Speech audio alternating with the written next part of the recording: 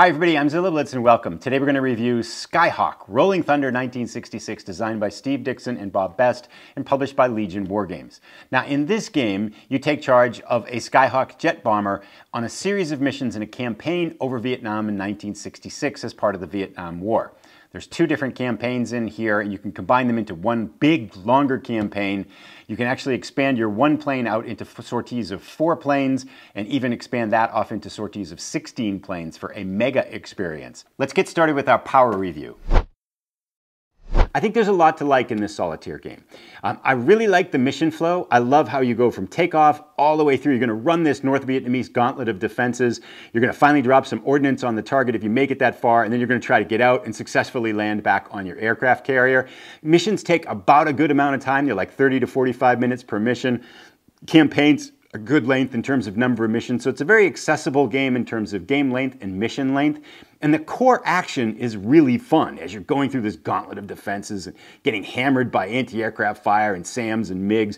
It's got a good tension and a good electric dynamic to it. The core gameplay here is really, really good. I also like the attention to detail in the Vietnam sphere, so it feels like you're flying a jet bomber in Vietnam. You've got political interference by the White House, which was an actual thing. You've got a variety of targets that have all got specific names, so you really get a sense that you're playing a solitaire game that's set in Vietnam during this time period. And that's a really good thing. There are, unfortunately, I think, a number of weaknesses with the game. The first up is the rule set. Now, the rules are brilliantly clearly written, so on an individual paragraph level, it's really easy to understand and be able to know what to do when you're going to execute the game by looking at the rules. So I don't have any troubles with the writing of the rules. However, the graphical layout of the rules and the overall organization of the rules made me feel like I was working a lot harder to learn the game. A second part that extends off of that is the organization of all the information you need in the game to execute your mission. And I felt like that too is a place where it was really requiring me to work a lot harder than I felt like I should have to be able to execute the mission and have fun with the game. Secondly, the more I played the game, the more I suspect that there's some things going on with the damage models of North Vietnamese fire against the Skyhawk that leave me thinking like it really needs some further refinement in order to get to a really excellent level of gameplay. Lastly, and I hate to say this, but there were a continuous number of places where I just running into things and saying like, I felt like there were details that were just left out. And it just kept happening enough, and usually those things don't bother me that much, but that combined with the game balance issues, combined with the way the information in the game was organized, left me feeling like as good as the core gameplay is of this game, it's 80% of the way there. It needs another level of refinement to reach a high stage of excellence. So bottom line, I think the core gameplay here is solid. I think you're a fan of this subgenre of war games, solitaire games where you're going to have a pilot or plane and tank and lead them through a bunch of missions in a campaign. I think you get some good gameplay out of this. If you're a fan of the Vietnam War and that subgenre, I think you'll definitely like this. However, if you're looking to get like 2 or 3 games in this category and you want to play the best games in this subgenre, I feel like Skyhawk is a little bit lacking compared to other entries into this field. Having said all that, let's jump into our detailed review. Let's talk about the core gameplay and why it's so solid. So first up, we have the Skyhawk starting on its carrier here, and this game board basically controls the ebb and flow of the entire mission, and it's really easy to follow along from stage to stage as you're going through this. Random inbound event, aerial refuel, then you've got to fly through this gauntlet of North Vietnamese defenses that are going to be peppering your aircraft and putting damage on it and stuff like that. You're going to go through target approach, target attack, and target exit. You're dropping your bombs here. There's a ton of tension in this part of the game as your Skyhawk is trying to make it all the way through to the target. Then after that, if you've got more ordnance, you can kind of come around for another run, or you make your determination to head for the carrier. Then you transit the carrier, carrier approach, and you've got these models and mechanics and tables from each one of these stages for what's happening. So it's incredibly detailed, and it feels really rich, and it's really fun, and you feel like when you get back, yeah, that was a pretty cool mission, and you did a lot of stuff. I also think that like a lot of those individual tables, they add a lot of realism to it, and you feel like anything can go wrong at any point in time, so there's constant level of tension as you're playing the game. This is really fun, and when you toss in the fact that you've got, for example, we have this target listed in Gazetter that's going to list out you know, there's got to be 30, 40 different types of mission targets here, all historically named and positioned. You really kind of get a feel like, oh, wow, this is in Vietnam, this is happening, these missions are tough, we could get shot down at any time, and it's pretty cool. And so this core game, this element right here, I feel like is really strong with Skyhawk. And in addition to that, you've got your leveling up system where you're going to get medals and all kinds of things like this as the campaign goes along. You can increase, your experience can increase. There's just a ton of things that are going to be kind of added to your gameplay experience that are going to flesh out the campaign and make it feel really rich in experience. So here is our, you know, awards record sheet. We've got all these different medals we can win depending on performance on individual missions. So as the story of your pilot builds out, it feels really cool. And this part of the game in particular, this core gameplay element, is strong and rich, and I feel like it has so much positive things to add to the gameplay experience. Added to that too, the last thing, you get political interference. So the White House actually controlled a lot of the targeting for these missions during this campaign, and that can happen in the game too. So you get this kind of this connection to history that I really feel like enhances the gameplay experience and makes it really strong. Having said that, I do think there are some significant issues to talk about with the game that pull it back from that, wow, this is incredibly awesome experience. The first up is the rulebook and the organization of information in the game. Now, the rulebooks, to be fair, the rules on a paragraph-to-paragraph, sentence-to-sentence level are absolutely crystal clear. They're brilliant. Like, I read a paragraph, it's like, I got it. There was like maybe 2 or 3 questions that I had, and I reached out. He's got an email you can send to get answers from the designer. He answered right away. Answers are really clear, so it's always really nice to see the support from a designer after the game's been published to answer questions. Had, I think, 2 or 3 questions. The answers are really clear. Nothing got stuck there. It was really easy. But that's not the issue. The issue that I had here, and in particular when we're going to talk about ordnance, I felt like this was an example as to where it happens. There's 2 issues, I think, going on. First up is the layout of the rules, where we've got these long columns of text that really don't have any emphasis or color or indentation to tell you which paragraph is subordinate to another paragraph. I've played a number of Legion games, and they use this type of format. And in other games, it hasn't really created the issues that I felt like it really created in this game. Both trying to figure out which information in paragraph is subordinate to what, which information in which paragraph might be an example paragraph. There's very little visual help for this. And so as I was reading through the rules, and sometimes you're looking for a specific piece of information about a specific piece of ordnance, and the ordnance is here on page 6 under the Skyhawk ordnance card. You get these long columns of text. So you've got to kind of parse through the whole thing, and you're looking for one little piece of information, and some of it is kind of buried at the end of a paragraph here. You're like, oh, wow, okay, I wish I saw that earlier or remembered it.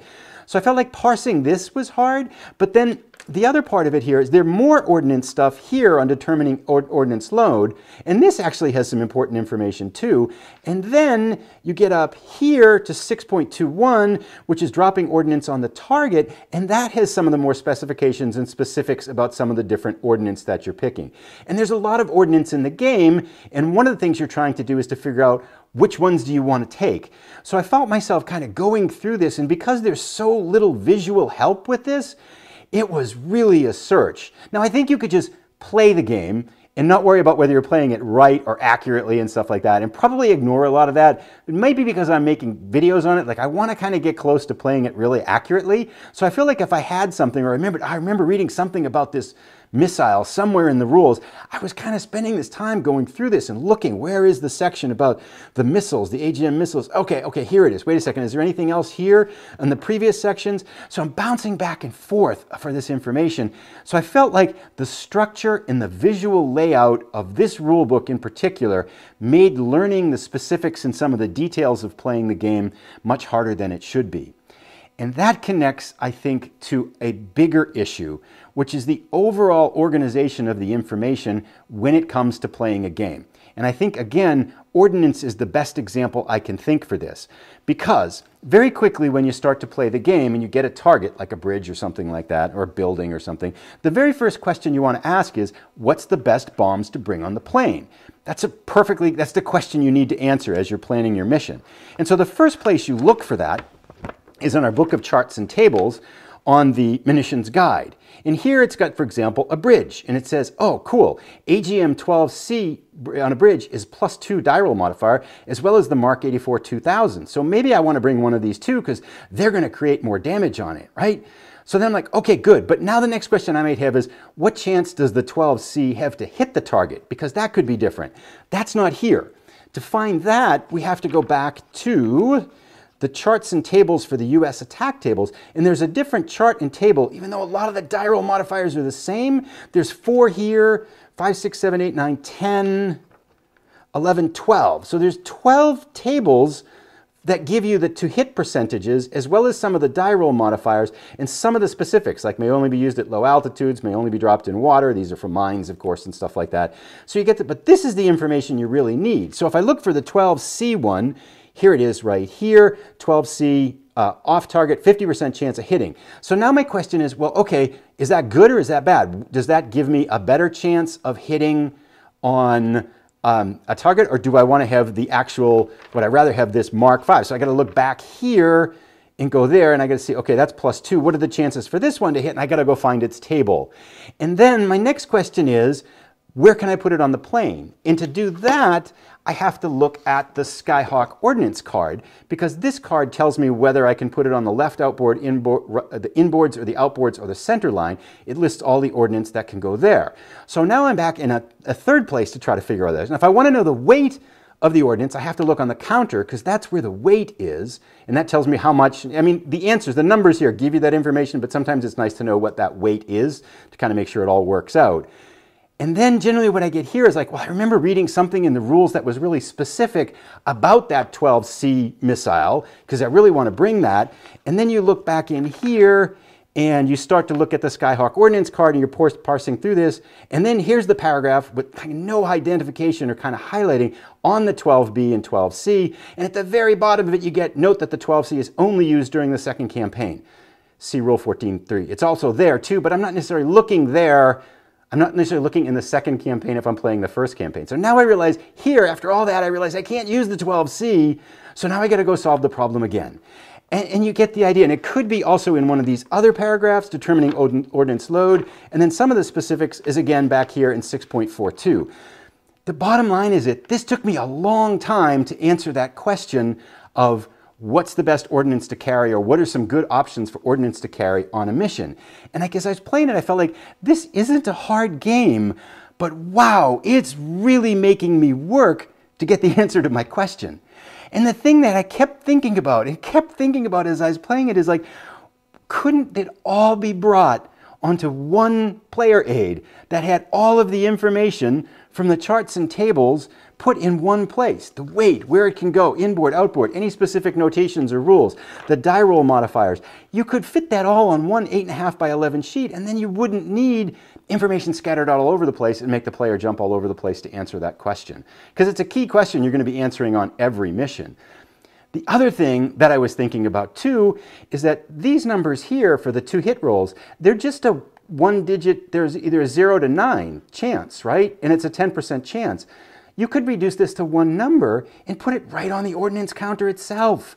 And you could have a 6, and that would tell you, okay, it's got a 60% chance to miss, a 40% chance to hit. And then I kept thinking, I was watching Oaken Knight's review of the game, who, by the way, if you haven't found his channel yet, I just stumbled onto it the other day. I really like it. I'll put a link down below. Really thoughtful reviews, and I really like what I kind of seen on his channel so far, Wargaming channel. So if you haven't found it yet, I'll put it down below. You can check it out and subscribe if you like it. But one of his comments was, it'd be really nice to have some of those tables on the map, right here on the game board, like the high frequency ones. So you could have one number counter on the map, on the one number on the counter for the hit ratio, have the die roll modifiers, which by and large, like, these are all the same for the top one. The first 5 are exactly alike for every one. You could reduce that to one table or maybe even a card, and then I would never have to dive into 5 places when I'm executing the bomb run, or even evaluating kind of which bombs to bring on the mission. So that's like a perfect example of where I felt like, wow, this game is really making me work to do something that's not that hard. So the overall organization of the information makes the missions longer to execute, and it takes longer to play, and it does detract for gameplay, especially when I felt like there was so much potential to make it easier. Things just jumped out at me. Likewise, connected to that, there are 3 tables that you use all the time in the game. It's this support fire on US support units, support fire against North Vietnam defense boxes, and then the defensive fire against your Skyhawk. These 3 tables would have been so helpful to have on one player aid so that you're kind of constantly flipping back and forth in the rules to find these. That's another case where I like the use of charts and tables, especially for some one-off events and stuff like that. I have no problem with the use of charts and tables, but when they're high frequency or they could be condensed into something a lot more easy to use, it really did impact my experience and gameplay with the game. The second thing I'd like to spend some time talking a little bit about is the damage model systems for the Skyhawk when you're taking enemy fire. And I feel like there's 2 elements to this. The first is that you've got this really neat defensive, the deep damage system. It's really elaborate, like all the subsystems that can take hits and the parts of the plane, like the cockpit, nose, fuselage, engine, and so on. And then each one of these subsystems can take 2 or 3 hits before they get knocked out. And it's really cool because on the way in, you're going to take a few hits. Some of them are superficial, but some of them actually cause damage to the plane. And you're tracking it all, and it feels really neat. But here's the thing, in 12 missions, I've not had any subsystem get knocked out. And sometimes we take a good bit of damage, but it's never impacted gameplay. I mean, I've had like the nose 2 get checked off once, and that impacted a roll, and then I think I had a pylon get hit that impacted how we could drop the ordnance and stuff like that. But for the most part, I feel like it's a lot of time and energy and detail into something that, from what I've experienced so far in about a dozen missions, this is really typical. Like I took 2 hits to the fuselage and then 1 hit on my hydraulic system and nothing else. And so it hasn't really impacted gameplay, which makes me feel like it needs a little bit of refining. Like I feel like if you've got a model that's this deep, it should really impact what's happening in the game, right? Because you get this tension, and after a while it's like, well, I don't really care if I get hit because it's not really going to do anything. And it seems to be the way out it plays consistently. I did look on Board Game Geek to see if I was the only one experienced, and I did see someone else said they had played like 30 missions and had a similar experience to what I did, that this damage subsystem didn't really seem to influence gameplay very much. And so as cool as it is, it makes me feel like this needed more further refinement. It needed to be more meaningful in gameplay rather than kind of a historical record of what the aircraft look like when you get back. Like, I want this to impact decisions I'm making and things that are going on inside the game, but it really didn't feel like it has that impact the way it's designed right now. Conversely, connected to this is the related, this is a chart that I feel like could use some refinement as well. And it's a little bit going into the weeds, but I think it has a huge impact on gameplay. This is what happens when the North Vietnamese defenses fire at your Skyhawk. And you can get basically anything from a miss to hits and stuff like that. But right here, this number 9 on a 10-sided die for MiGs, SAMs, and anti-aircraft, they're direct hits. And you are shot down. Basically, you're going to have more than a 50% chance that you're dead or captured, and it's game over situation here, right? So this is a 1 in 10 chance coming through here at the base difficulty of your pilot's experience. And you have to make 4 of these rolls. You have your support attacks, target approach, target attack, target exit boxes. So 4 rolls on a 10% chance on one of these systems means that there's a 1/3 chance that an average experienced pilot is going to get shot down on the run there too. And furthermore, there's 3 different systems. Now there's a lot of stuff that's going on, right? You're going to have support aircraft that are going to be trying to reduce these. You can go at low altitude to make the SAMs insignificant. They can't fire at you, which is a really good strategy, by the way, because this is what you want to avoid. This is a game over type scenario. And here's the part that I think really impacts it. It's the experience level of your pilot. So a green pilot has a +1 modifier to this die roll. An experienced pilot has no modifier, and a veteran pilot has -1. So if we think about that for a second, on a roll of an 8 without any influencers, it's 20% chance that a green pilot's going to get shot down. So if a green pilot has to come through the target run, even getting fire from like MiGs or the anti-aircraft from 2 of these, that's 8 times they have to survive a 20% roll. That's a 14% chance of survival based on just kind of some simple mathematic calculations. That's pretty brutal. Now, the weather is going to impact that. Your support aircraft, because you can put electronic countermeasures in there, that can impact that. But still, the overall effect on gameplay made me feel like it is really deadly and really hard to play the game at that green level. conversely, if you're a veteran pilot, you get -1 modify here. So unless something breaks on your plane, as a veteran pilot, you're never going to get a direct hit or get shot down by MiGs. It's just not going to happen. So it felt like the green level of the game, which is kind of like a cool idea, I want to start out as a green pilot, I want to try to make it through, is particularly brutal to be able to get far into the game. Whereas conversely, the veteran level of the game, it's too easy. This just doesn't happen at all. If anything, you have to have that damage model create problems for you, but because we talked about the fact that the damage model very rarely impacts the plane's performance, it just never really happens. So you're looking for really outlier types of experiences that are going to end up shooting down your veteran level pilot. So left me feeling, again, this feels like an area combined with that damage model that there was potential here to really make this rich and to build it out, but it never quite happened. Like, this needs to be refined, I think. The other thing I was thinking about with this is that it'd be cool, okay, like a green pilot, maybe it is really deadly, but could you amass experience and then level up to the experienced level and eventually the veteran level? And there is a system for that, but it's a simple, after 5 missions, you get a 50% die roll and you level up.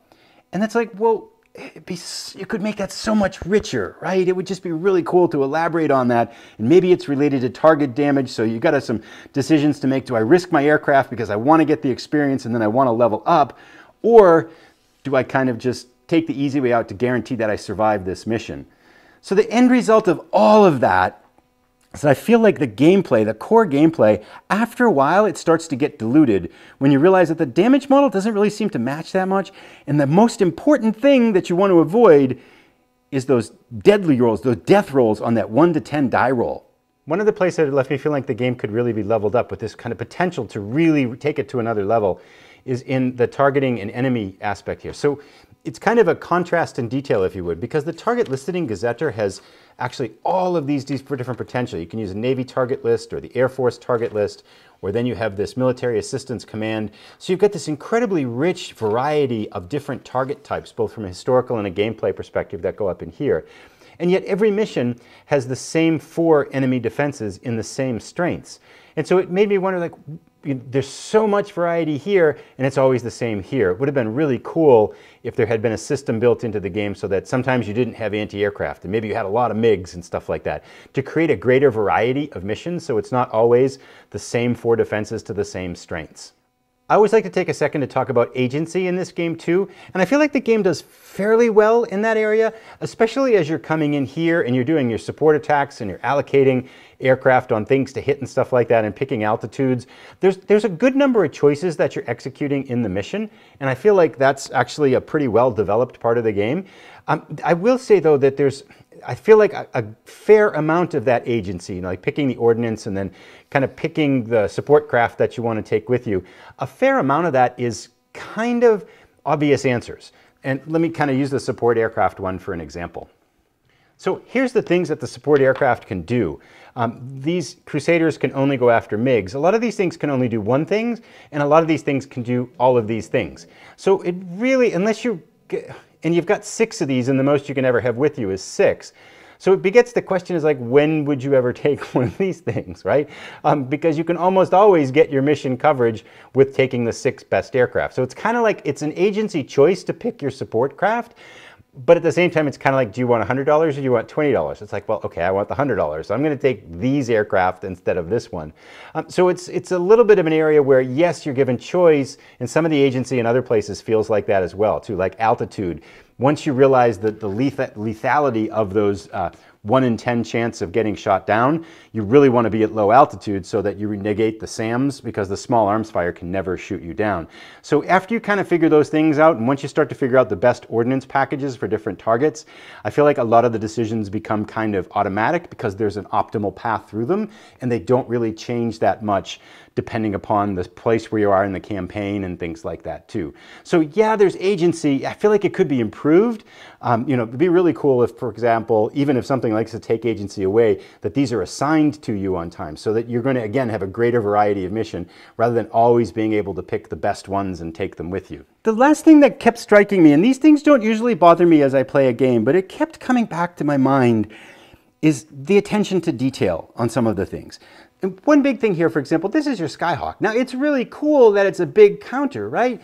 But it covers up it doesn't fit in the box. And maybe that's not a big thing, but it also covers up the text that you kind of need. So if I'm here, do I put it there? Do I put it, where do I put it, right? So I feel like this could have been redesigned to kind of work better with the size of the counters. And likewise, down here, you've got these small arms anti-air. These are the defenses, and you're going to be dropping on things like suppressed counters on them and stuff like that. But again, it kind of covers it up, and you're supposed to allocate support aircraft for that, but there's no boxes for it. And like, if there's boxes for all this stuff, wouldn't you want a box for this? Maybe you're supposed to put it on top, I guess, but that covers up the information as well. So it feels like, again, this little design element here could have had a little bit more thought and a little bit more richness to it.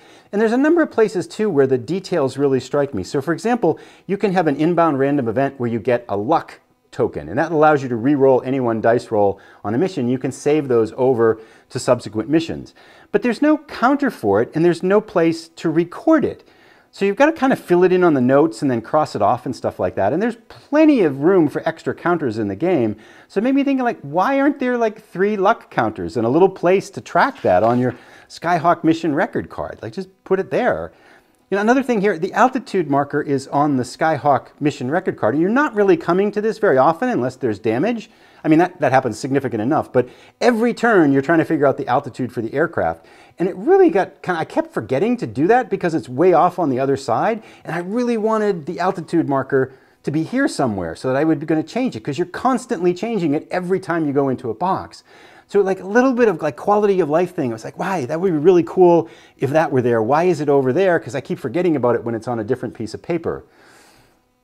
Lastly, another, well, not like nasty, but there's another example too where, so these snake eye bombs here, I'll put the counters out and stuff like that. There's snake eye bombs.